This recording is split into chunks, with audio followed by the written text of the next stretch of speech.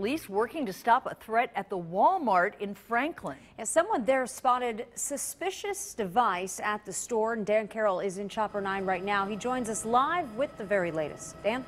Yeah, here's a Franklin police officer walking in the front of the store right now. Just saw a couple of other police officers walked in. Looks like they may have been talking to maybe a manager of the Walmart who greeted them at the door, and they went ahead and walked on in. That's the main entrance. This is the Walmart parking lot, and then over here near the Lawn and Garden Center, where we told there might have been a suspicious device spotted. You've got some of the EOD personnel, it looks like, and some firefighters who they were sort of grouped up there a little bit earlier. I can tell you, though, police are taking this very seriously.